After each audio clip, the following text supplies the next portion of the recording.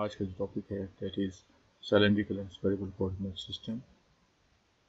In this topic we will solve multiple integrals related to cylindrical and spherical coordinate system. Let me give you the review of last lecture. In the last lecture we studied the definition of triple integrals, the properties, and we have evaluated some of the integrals related to rectangular coordinate system. We have also calculated volume by using the concept of triple integrals.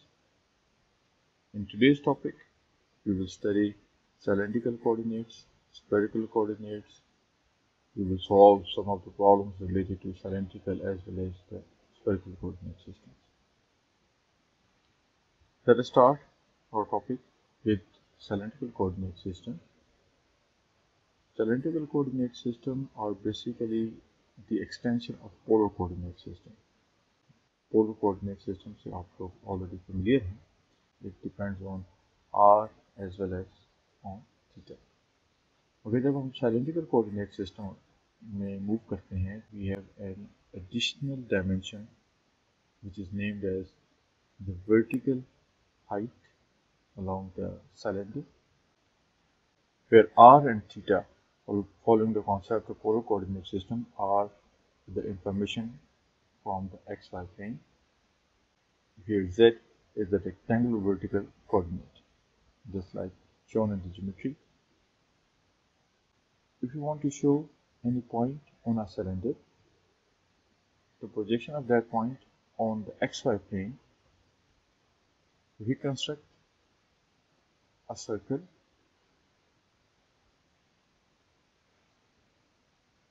If we construct a circle, then this is the radius and this is the angle theta from the x-axis. So any point on the cylinder will have a projection on the xy plane. And from the xy plane, we can construct r and theta, where this height is called the z component. ठीक?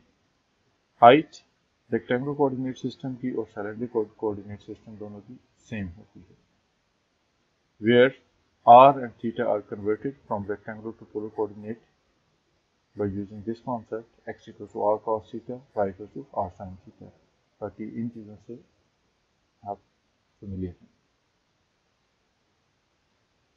Basic concept of integration. Triple integral on any region G means it is the sum of all the small patches. Triple integral 0.23 three-dimensional. So this dV represents the volume. When we talk about the integrals, that means the limit n approaches to infinity must be applicable. और इसका मतलब ये होता है the size of the patch approaches to 0. ये जो patch हम construct करेंगे ये मिनिमम साइज का होना चाहिए. When we talk about cylindrical coordinate system, तो ये x and y will be converted into r and theta. Z will remain z. This definition is converted from x, y, z to r, theta and z, where delta vk is just represent the differential. जब हम लोग dv की बात करते हैं और dv से हम लोग ये बात पहले से जानते हैं, dz अगर dz ही होता है तो r dr d theta is just a conversion of dx dy. That means जब हम cylindrical coordinate system में आते हैं तो जो हमारा वॉल्यूम होगा that will be r dr d theta, जो आप लोग polar coordinate system में कर चुके हैं. This is the area in polar coordinate system. dz is an extra parameter. That means जब आप cylindrical coordinate system में अपना integral लिखेंगे, that will have the volume in this form. In this example, we have z r dz dr d theta. It is just a cylindrical coordinate system. First हम z से integrate करेंगे. जब हम z से integrate करें तो it is simply a function of z square by 2. Upper limit is square root of 1 minus r square and the lower limit is 0. Just we will apply the limits. Upper limit apply करेंगे 1 minus r square, lower limit is 0, so that will be 0. 1/2 integral से बाहर आ जाता है. Now multiplying r with these two terms, we will get r minus r cube. Now integrating with respect to r, we will get r square by 2, r cube by 3. Applying the upper limit minus the lower limit, you will get 1/4. 1/4 को 2 से multiply करेंगे 1/2 से, तो it will be 1/8. Now remaining we have a function of 1. Integrate with respect to d theta. Theta से जब integrate करेंगे, we will just have a theta. We have a function 1. When we will integrate with respect to theta, we will get only theta. Applying the upper limit minus the lower limit. जब हम theta के respect से integrate करेंगे, now we have a function 1. जब हम theta के respect से integrate करेंगे, we will only get theta. Applying the upper limit minus the lower limit, this will be the final answer. Now let us solve one more example related to cylindrical coordinate system. This time we have a variable kind of a limit. और आप ये चीज़ जानते हैं कि जब भी limits के अंदर वेरिएबल्स आ जाते हैं, then it is no more function of straight lines. ये नॉन रेक्टेंगुलर ज्योमेट्री बनती है. First we will integrate with respect to z. There is no any function of z, so we will only have z. Applying upper limit minus the lower limit, it will be r square. जब इस r से multiply करें r cube. Integrating r cube, r 4/4, upper limit minus the lower limit, we have cos 4 theta. अगर cos 4 theta अकेला होता तो हम लोग हाफ एंगल आइडेंटिटीज की तरफ शिफ्ट हो जाते, उनकी हेल्प लेते. Now we have cos 4 theta. Sin theta is a differential of cos theta, so just complete the differential by applying the constant here. Differential complete करने के बाद apply the power rule for the 5 theta by 5, upper limit minus the lower limit, you will get the answer. Now move toward the spherical coordinate system. Spherical coordinate system basically एक sphere की representation से belong करते हैं.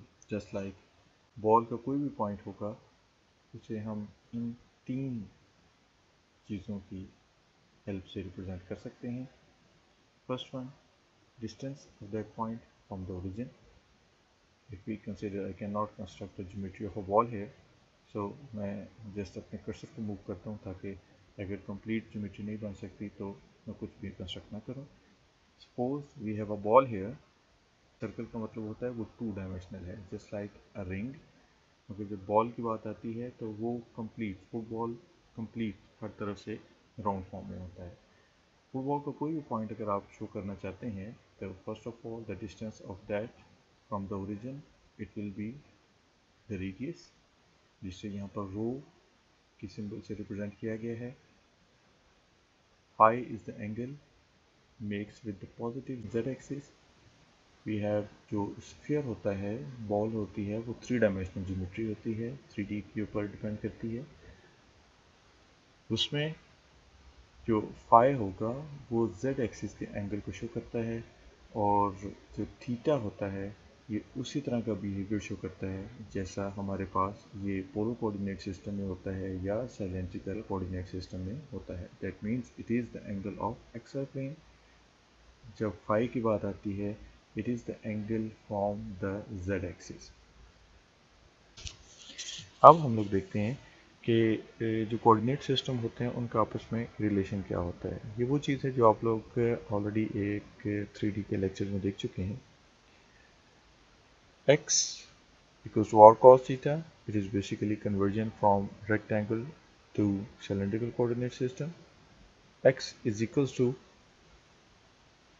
rho sin phi cos theta.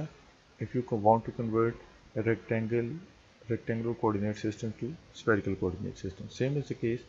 Y is equals to r sin theta and y is equals to this. अगर आप cylindrical में जाना चाहते हैं तो ये substitution यूज़ करेंगे, अगर spherical में जाना चाहते हैं तो rho sin phi sin theta use करेंगे. जहाँ तक रेडियस का फार्मूला है, r और रो का जो फार्मूला है those are quite similar. Row is equal to x square plus Y square plus ji square. Are का भी आपने यही देखा था, that will be equal to square root of x square plus Y square. Now the integral representation. Rectangular coordinate system का जो integral होता है उसका मतलब ये होगा with the summation, with the limit. But when we move toward the spherical coordinate system, x, y, z will be converted to rho, theta and phi, where this is just the representation in a summation symbol, where the dv, volume, is represented by whole terms. This is the volume in a spherical coordinate system. I'm not going into the derivation of this concept कि ये कैसे derive होता है. If you want to go into detail, you can follow the exercise 14.7, 14.6 and 7.